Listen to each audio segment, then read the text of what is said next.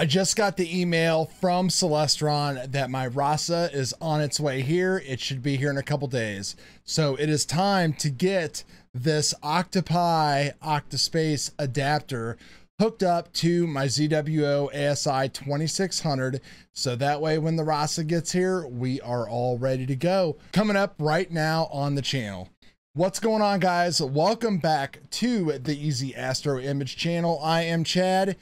Yes, the Rasa 8 is on its way back here. I've had the Octopi-Space adapter for a while here, and we are ready to go. So we've also got the ZWO ASI 2600 MC Pro here, which we have to get ready so that we can get all this stuff mounted together. Now, I appreciate everything that Keith and Doug and some of the other guys have done when it comes to putting this together, but I think there needs to be something that is a little bit more comprehensive.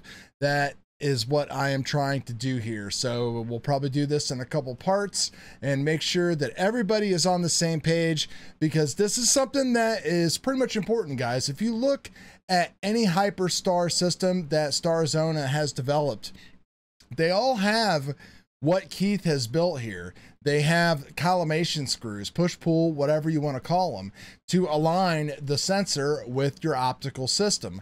Now, Celestron kind of sold us short. They gave us an f2 telescope, and they convinced all of us that we could pretty much just thread a camera onto the end of it using some adapters and everything would be beautiful. Now, some people, I guess, get lucky, or they just kind of deal with stars or crop them out. To me, that's not acceptable. I've got this huge, large frame sensor. I want as flat and big of a field as I can get. I want my money's worth. Now, I've spent a lot of money on Arteski and Starzona filter drawers and sliders and adapters, and none of them work. They all yield horrible results. We'll go through that stuff in another video, because I do want to take a look at that stuff and compare it when the scope gets back from Celestron to see exactly if their collimation did anything to improve it. And the reason why I sent it out was I wanted to make sure it was, well, cleaned and, according to them, ready to go before we did anything like this, because once you go ahead and get this stuff set up, it's not going to come off easily without being a lot of adjustments. So let's take a look at the whole design of everything real quick, and then we'll start mounting some of this stuff up. And please, guys, leave any comments. I'm going to post this on the Rasa Facebook group. Leave any comments here in the video. I want to make sure that we're all on the same page here. So here is the adapter itself. It's multiple different pieces, and this is the bottom part that will actually attach to the Rasa. It's super nice. He's got a 3D printed, you know, kind of holder cap here, so you could take everything off and have the dust, you know, not get inside there. So it is threaded to go onto the Rasa itself. I believe his Rasa 11 system actually doesn't even thread. It has screws that will actually attach it. So this is going to do a lot of things all at once. One thing is it's going to properly allow us to center the camera on the imaging circle, which we know that if you're just trying to use the regular Celestron adapter, how that just kind of floats in there, and when you tighten it, it'll shift, and when you unloosen it, it shifts. It's just a mess. So inside the bottom here, we actually have a flip out filter holder, because it can't be totally pull out drawer, and he gives you some extra filter holders as well, and some O-rings for dust and everything like that extra, and also an Allen wrench. And our filters are just going to go in there and thread in, and then that will close up right there, and there's our filter. So this is the basically the bottom piece that's going to connect on to the Rasa itself. Very nice, very nicely machined. And inside you will see right here, these 3 adjustment points, I believe, are what is going to center this base that is going to go down inside here with the camera. Now, the first thing we have to do is we need to prepare the 2600 by removing the black flange on top of here and then attach this bottom part of the base to that. So I'm going to go ahead and remove these screws and get this black tilt plate off of here, and we'll proceed to the next step.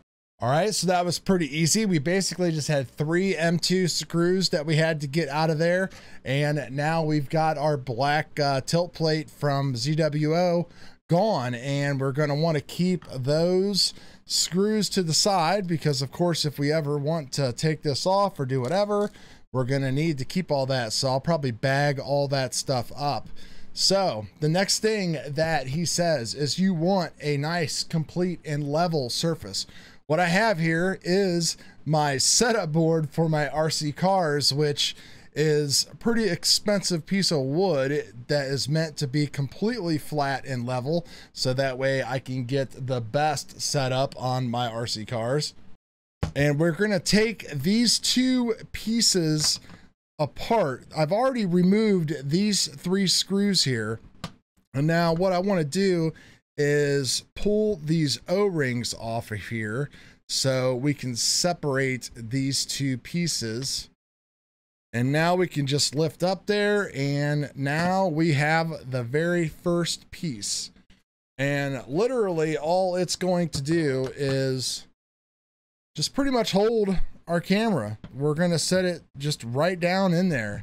And there is 1 screw here at the front, which is a M2.5 millimeter, and we're going to want to loosen that up so the camera can drop down in there. And it is flat. And before I turn it down, I want to figure out and make sure where I want my actual camera to be as far as the sensor rotation and everything else when I'm done. I don't know if I'm going to be able to quite figure that out yet, but let me take a second and see if I can. Looks like we're going to have to just go with it here because we're not going to know really how things go until this baby is mounted up on the Rasa. So I've got that pretty tight and snug, not going overboard and torquing way down on it. And there we go. That is about as flat as I think I can get that. We're just going to roll with it.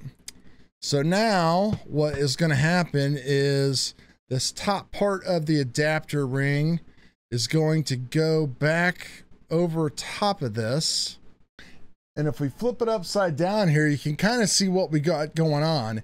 We got, you know, the whole push-pull system here where we're going to be using these small screws to really move it closer or further away, and then these are going to be our adjustments. So we're going to lock it in with these, but then these are going to help move things around a little bit. And you can see that we also got some wiggle there. This whole thing is going to float, and that's how everything is going to get adjusted in here once that is done. All right, so the next thing we're going to do is get all this stuff together. And you took the included wrench here, and we want to back out these centering screws here just to make sure that the camera itself will be able to wiggle around in there when we get it all inside. So I think we're pretty much ready to go with that.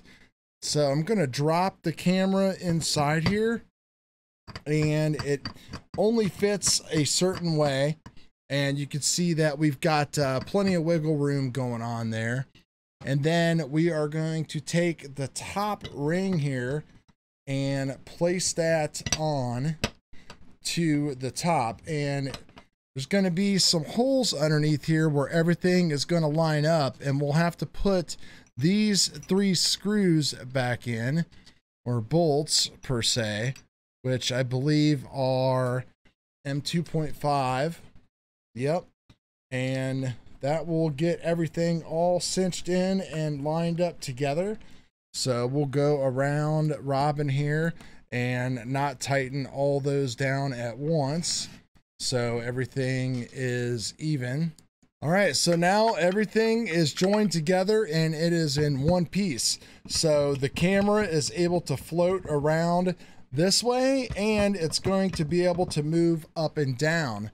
So we are good to go with that. Everything is cool. And at this point, I am just going to now set all of my screws to the starting length that I want to put my back focus at, which I guess we'll put it at about 7.5 millimeters. And what we're going to do that is we're going to use an actual caliper and we're just going to go along here and measure the lengths of all those. And we're going to basically loosen up one to tighten the other. And we're going to bring all this stuff out and make it solid. And then we'll also go ahead and tighten these up a little bit. Now, we're probably going to have to go back and forth a little bit when we actually start getting some imaging, because we're not going to be able to really tell how well this is centered until we start taking some actual images. You know, the last thing you want to do is have this thing all the way over here and you do a flat and you have a complete dark edge here. So we could play with that movement whenever we get the actual camera onto the scope, but we can set this up here right off the bat. All right, so we are off to a good start here. What I did was we got everything all set up and mounted up here, and I settled on an amount of 7.7 millimeters. So let me know what you guys think, if that's a good starting point from your experience with the 2600 and Rasa 8. I'm assuming that I'm going to have to just go out. So to make that all happen, we'll go around and we'll undo this screw right here, and then we will make adjustments right here by loosening to the left and then tightening that one to the right. And what that's going to do is this is going to push against the plate and move this assembly back. That's pretty much where I'm at right now with this, guys. And I hope that this helps a little bit. And we'll keep on going once the Rasa gets here and we get it back up on the mount and get everything ready to go. I've just shot a bunch of brand new dark frames, so we are going to be ready to go imaging as soon as we get this on here. We'll do everything with the CCD inspector and all that kind of stuff and try to see if we can make this a solid and simple process. Thanks a lot, guys, and hopefully with some clear skies in a few days, we will have some more updates on this baby, and we'll see how flat we can get this. Peace.